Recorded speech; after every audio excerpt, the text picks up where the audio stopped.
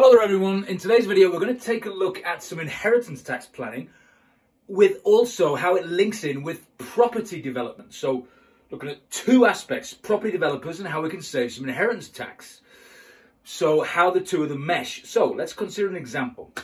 Let's consider a developer, a property developer, who has had issues getting finance in the past. They've gone to the banks have wanted charges, guarantees, goodness knows what, and the developer is a bit fed up with the traditional sources of finance and is looking for alternative sources of finance. Right.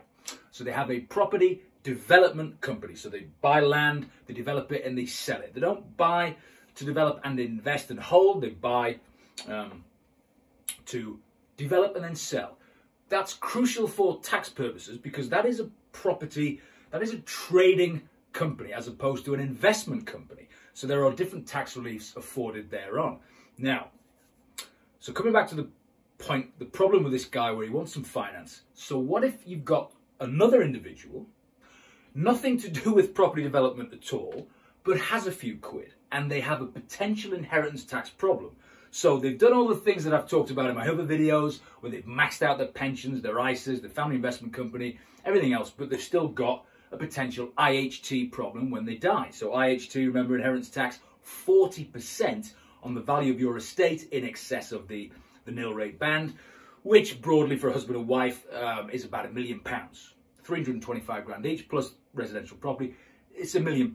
So this guy, let's assume he's got several million and he's got an IHT problem. Now, also let's assume he's got £500,000 just parked in cash in a bank and it's not doing very much. In fact, it's getting next to no interest.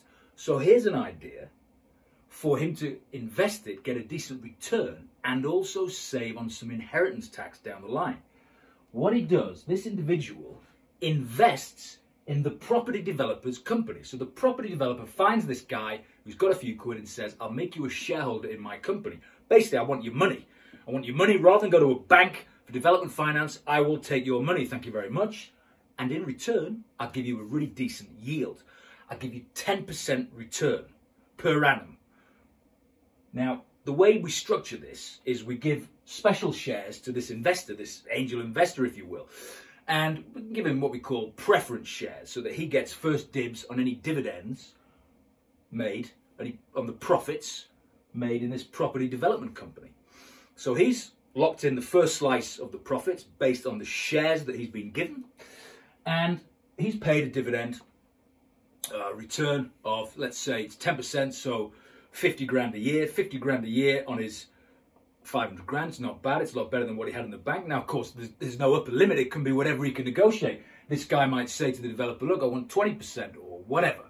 The point is, structure it in the right way, give him these preference shares in the property developer's company, and he takes out a dividend for the years that the money is invested. Now, that's great for investment returns, but also, remember this video is about inheritance tax. Because he's invested all of a sudden in a property development company, the IHT rules say that the property development company qualifies as a type of company for what we call business property relief. BPR is a very valuable relief in the IHT world because it basically says if you've got money in shares in a BPR qualifying company, the value of those shares fall out of your estate for inheritance tax. So where this guy, this angel investor, had 500 grand sat in the bank, potentially subject to IHT when he pops his clogs, all of a sudden, the 500 grand used in the property development company, of which he's now a shareholder, that escapes inheritance tax. It falls out of his estate because it qualifies for this BPR.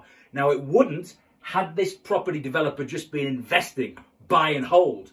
That changes the dynamic completely. But because he's a developer, buys and sells, it's a trading business, not an investment business, and it qualifies for this valuable inheritance relief break. So this is a win-win all round. This is solving a problem for the property developer who's fed up with traditional bank finance, looking for something different, come across this rich individual who's willing to put in $500,000 in return for a decent yield, but also this individual who puts the money in is going to save on inheritance tax massively. So 40% on that 500 grand that he's taken from the bank, put it into the property development company, he's going to save 200 grand in inheritance tax when he pops his clogs.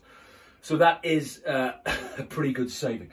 So, and then just confirmation there of the interest, of the yield on his investment, the dividend that is paid out up until the point that he does pass away. So there's an overview there on inheritance tax planning, particularly if you've got a few quid and you get in with a property developer who's looking for some funding. It can be a win-win situation all around. So if you like this video, please do subscribe right there, and I'll see you soon.